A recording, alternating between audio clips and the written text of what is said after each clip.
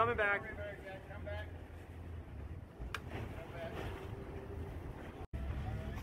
Go, go, go. All right, good job, guys. Graceful. All right, thanks, guys. Bye, guys. Good luck catching your flight.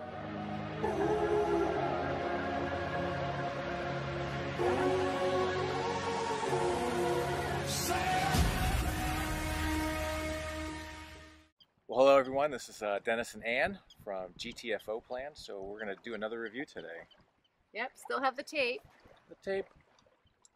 It's still a secret. That's right. So today we're going to talk about the Balance 526. Yes. We first saw this boat at the 2019 Annapolis Boat Show. Loved it. I mean, this is a beautiful boat, and I think the one thing that we loved the most about it was the Versa helm. Which is, we'll talk more about it later, but it's definitely a unique feature to this sailboat. Yeah, the starting price seemed out of our range, so when we went to the Miami Boat Show in 2020, we kind of bypassed it the first day, and on the second day we decided to take a look again, and we talked to Balance owner, CEO Philip Berman, and technical lead Andrew Hodgkin. And it was Vingalodi was the boat, the owner Edwin, and he was super helpful. So we got really just like a lot of great information. And that's when we heard the Balance is developing a 482, which is a 48-foot length, and a 442. And obviously the price goes down with each length decrease. Yeah, and the other nice thing too that they had talked about was where you lose your length is in the bow and in the transom area, not in the living room area, because they had three schematics of all three models kind of lined up, and from the 526 down to the 482, you lost maybe 6 inches to a foot in some spots at most, and then from the 482 down to the 442, maybe again another 6 inches. And when I say the living area, that was primarily the salon and the cockpit area, the salon and the cabins. One of the things that affects performance is water line length. So when you go from a 52 to a 48 to a 44, you're decreasing your water line length, and that decreases your performance. So there's about a 10% decrease in performance each step down with each model. Now, that being said, that you have that 10% loss as you go down to each model, when you look at the sail area displacement ratio, the sail area ratio versus the displacement ratio, all three models are still exceptional performers. In fact, I mean, they also have dagger boards, so you can point higher as well. But this is definitely a performance-oriented boat. Yeah, and performance, speaking of the dagger boards, isn't just about your water line length and your displacement, but also performance, if you can point higher, closer into the wind, which many production catamarans cannot do at all, you can get to places a lot faster, because you can head to where you want to go.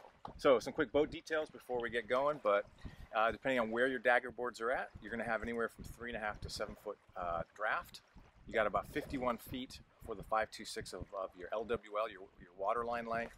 It's got two 57 horsepower Yanmar engines with 130 gallons total of diesel.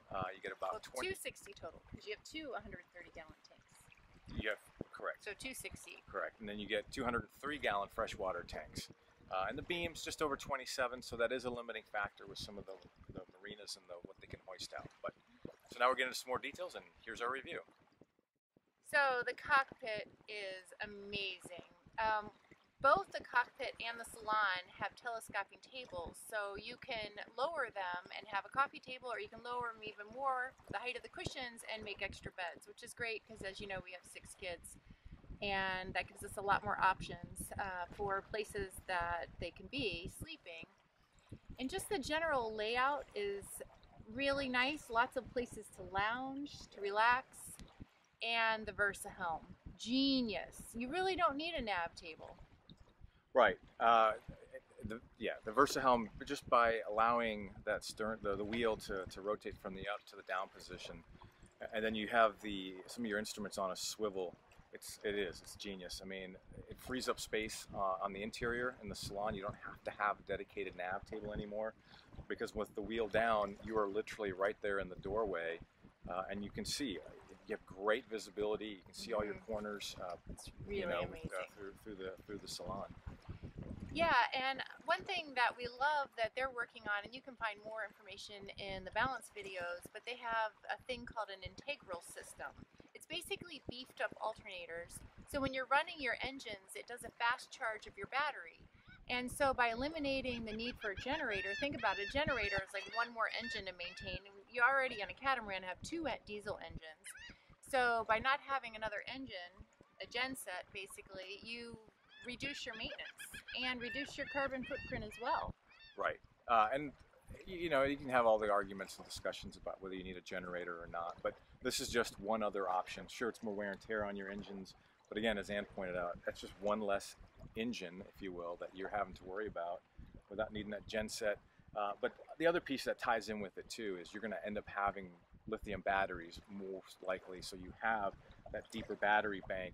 So when you charge them that much faster with the integral system, you're just better off in the long run. Yeah, you have a lot more power still to use. And again, one thing that's really important to us, I think we've mentioned in videos, is the full enclosure. And they do an amazing job with the full enclosure around the cockpit. So if you have bad weather, you have that protection from the elements.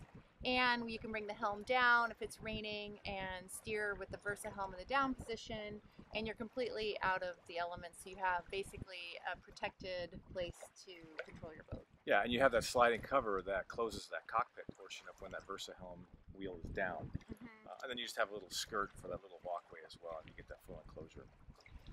Yeah, and as you can see, getting to the exterior, the walk around, there's plenty of storage. All the lines run to the helm, which will be really nice because it'll mostly be the 2 of us sailing. Right. So short-handed is easy to do, and all the lines run to the helm. And the dagger boards completely recess down, so you have nothing blocking up your walkways.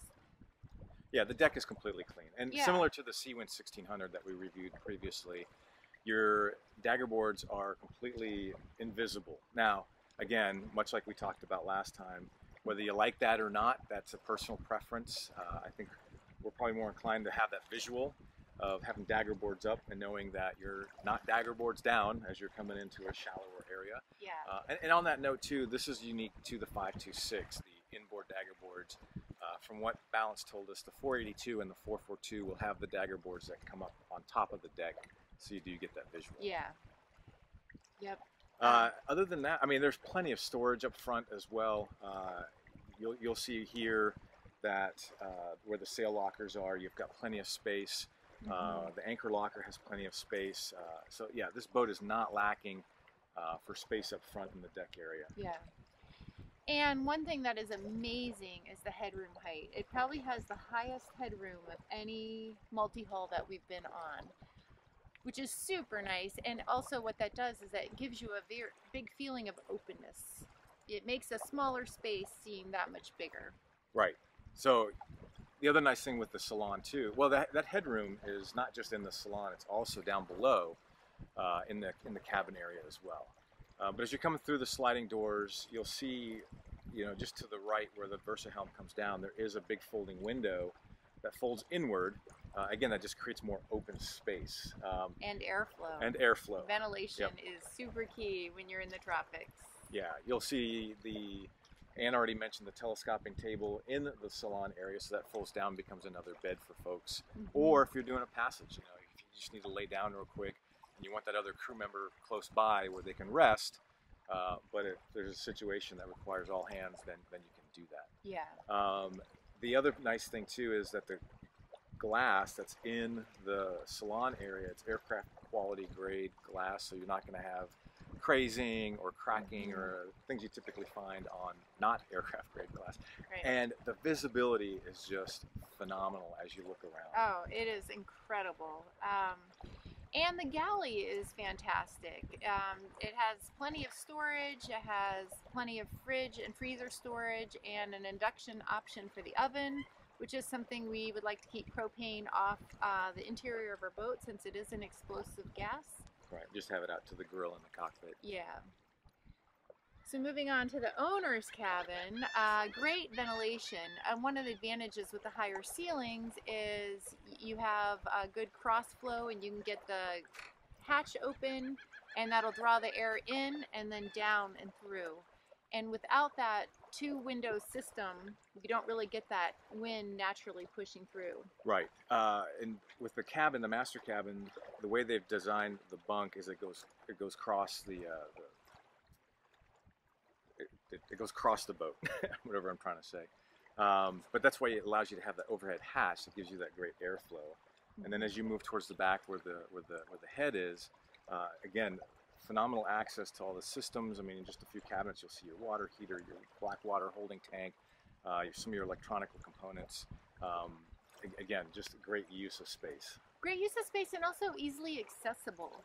And that's really key when you need to maintain things. You don't need elf hands to get to things. You can Right. get to all sides easily. It's really, really key for long-term use when you're not just Yeah. chartering, but you Yeah. actually own the boat and have Yeah. to do a lot of maintenance of your systems. Now, the one thing that I think was a little bit of a downside for me is I love the accessibility of getting to those different systems and components, but it does eat up a little bit of your storage space. Or, you know, you're putting your whatever toiletries or clothing items, you know, right next to or in close proximity to the water maker or the holding tank or something. So Just do less But- clothes. do less clothes. Well, let's do no clothes, right? Clothing optional. Clothing option.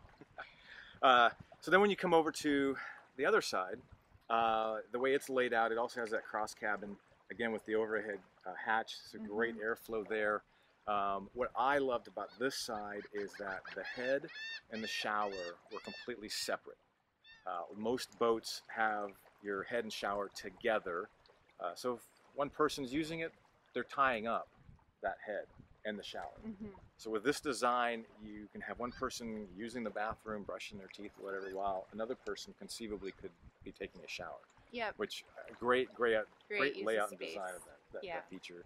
And then even the final aft cabin on some of the models, it does have that split bed option, which you also saw. I think that was the Seawind, which was really nice. So if you have younger kids, or you know, you want to create two separate individual bunks, and all you have is just that one cabin left, you can utilize that feature as well. Yeah, now one comment we've seen is the steps are steep going down into the hulls. And like with every boat, there's trade-offs, and that's a trade-off. You know, you get that high headroom, which is great. You know, my boys are 6'4", 6'5" height, and they don't have to stoop in this boat at all. No. But the trade-off is you have steeper steps getting down into the hull. So you got to pick your battles and decide what's important to you and go from there. Yeah, because that whole design is shaped for that performance aspect, and so yeah, they're steep, but exactly as Anne's saying, you know, you want to keep that feature with regards to that. Yeah. So that's our review of the Balance 526. And a big thanks to Edwin for letting us sail on it from Miami to Fort Lauderdale. Yes, it was that was great awesome. sail. Yeah, it was about 40-50 miles. It was quite the adventure because we had a bit of a miscommunication in terms of the captain and the owner thought we were flying home out of Fort Lauderdale. We were flying home out of Miami, which is about an hour difference. So hence you saw the video in the beginning of how we successfully managed to exit a boat and make our flight. Less gracefully on my part. I had no idea that I was going to be jumping onto a cement pier while wearing a skirt. So I know, I was already on the pier by that point. Darn it. Yeah. So anyway, so is this boat the perfect balance for us? wait and find out. Yep. Just a few more to go. Yeah.